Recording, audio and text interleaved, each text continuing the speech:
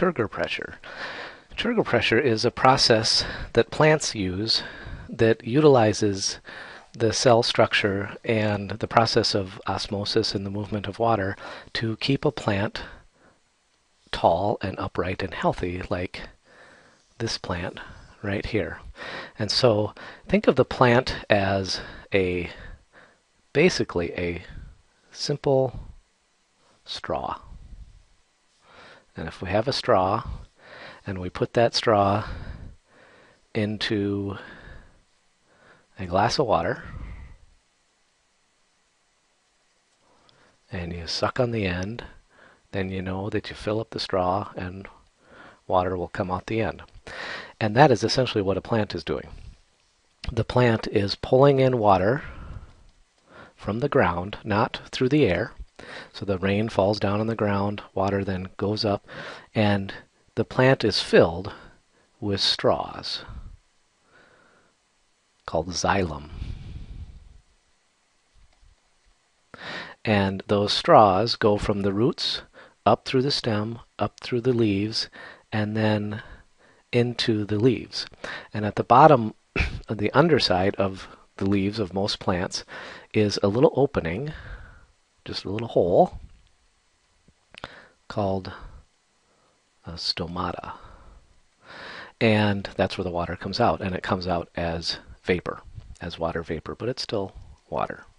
And so the water goes in and comes out this way. And the water is used, hopefully you remember that the water is needed in photosynthesis.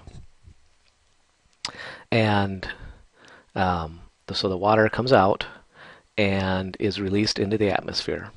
And so if the plant, and this happens simply by there's less water in the air out here, and so it diffuses out and evaporates out.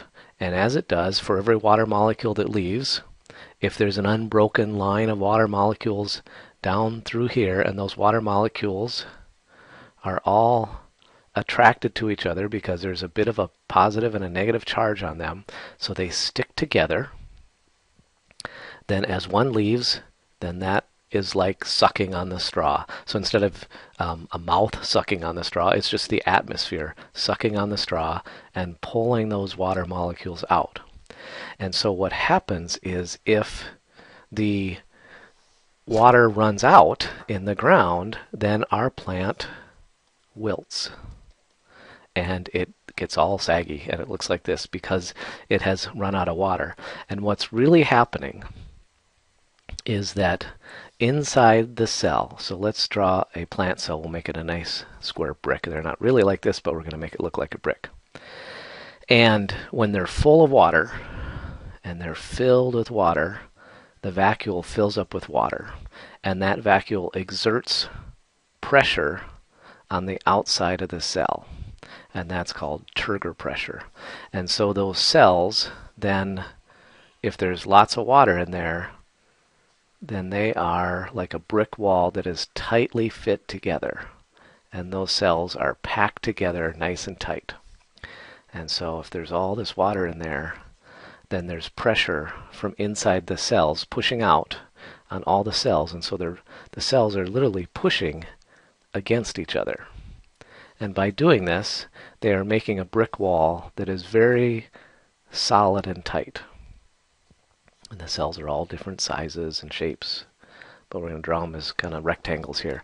And so this is a plant that has a high amount of water in it and high turgor pressure is going to be very stiff and rigid. So think of a piece of celery that's been sitting in water. You're going to snap when you break it. Now, if you lose all that water, so now our cells, they kind of become concave and they shrink in. Now they have a cell wall, so they can't shrink down to nothing, but they kind of look like this when they're all pushed together. And that's because the water, now we just have a little bit of water in there. And so now we have all this empty space right here between the cells.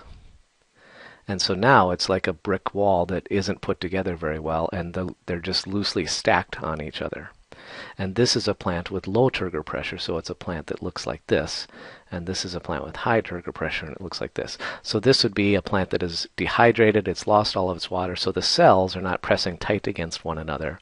And so imagine a piece of celery that's been sitting out on a vegetable tray for a day, and now it's all soft and limp, and when you go to break it and bend it, it doesn't snap, it just bends in half. And that's because it's dehydrated. It's lost its turgor pressure, and the cells have lost the water, and so now the cells are loosely fit together, as opposed to when there's a high amount of water and they're tightly packed together.